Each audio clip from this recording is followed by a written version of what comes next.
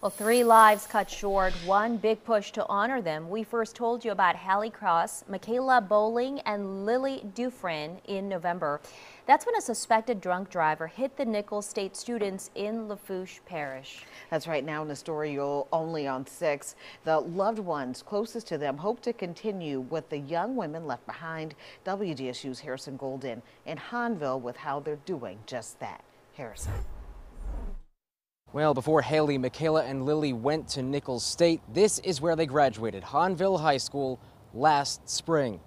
They all wanted to go into the healthcare field together, and now in their absence, the friends and family they left behind are continuing their dream. She has a really big heart. If you would have met her, you know what I mean. Kenneth Bowling wishes more people could have met his daughter, Michaela.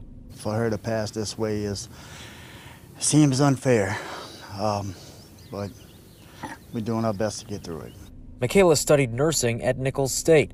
So did Lily Dufresne.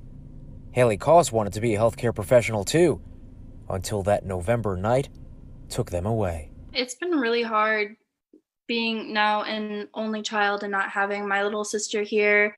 So Haley's sister, Madeline Koss, and a friend had an idea. I have to help. I have to help get this and make this become a reality. A scholarship.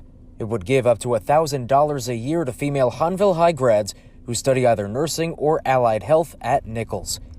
In short, it's a push to fill the path Haley, Lily, and Michaela left behind.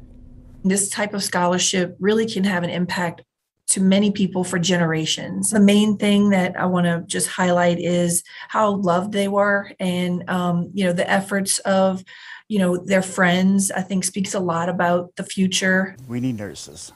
And so if we could help a young student become a nurse, I think that's a very, very good thing. The scholarship is still in its fundraising stage, but the head of the Nichols Foundation reports a pretty good start, with hopes to help its first set of aspiring nurses in fall 2023. Even though they didn't get to live a full life, this will always be a way that people know these girls made an impact on people. My daughter's name will live on, which is very important to us because she's always wanted to help. And by the way, that's not the only mission these families have been on. Michaela's dad tells me he's been speaking with and working with Mothers Against Drunk Driving, giving speeches and sharing his story, hoping to discourage others from driving while impaired. For now, we are in St. Charles Parish. Harrison Golden, WDSU News. All right, Harrison, thank you so much.